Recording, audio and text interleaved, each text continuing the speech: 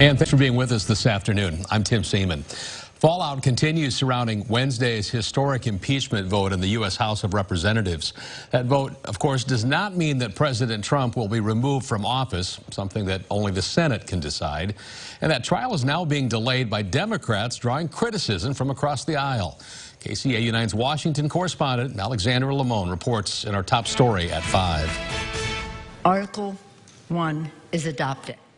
While the House of Representatives voted to impeach President Trump, it's unclear when those articles of impeachment will be delivered to the U.S. Senate, and the delay is drawing criticism from Republican leaders. Impeachment was so urgent that it could not even wait for due process, but now they're content to sit on their hands. Now we have the own Speaker of the House who is so embarrassed that she admits the failure of this impeachment that she will not even send it to the Senate. Frankly, I don't care what the Republicans say. House Speaker Nancy Pelosi says she's waiting to decide which members of the House will present the case in the Senate trial. But Oregon Congressman Earl Blumenauer says holding the articles of impeachment is also strategic. An opportunity to try and get a fair process.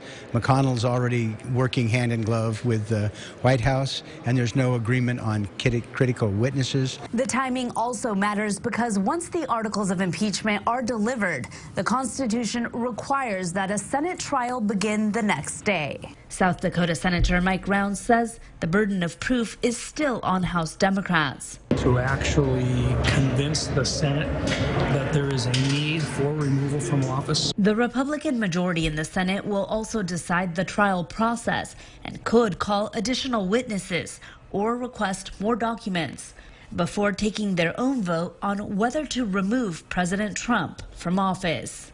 In Washington, Alexandra Limon, KCAU 9 News.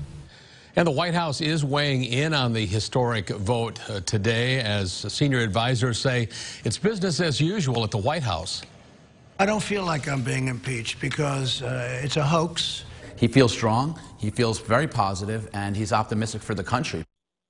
And we wanted to hear what your opinion is, so we put a poll at KCAU-9 News and our Facebook page asking, do you support the impeachment of President Trump? As of 4:30 this afternoon, 74% of those who answered said they do not support impeachment, 26% saying yes. More than 2,000 people have voted in our poll so far.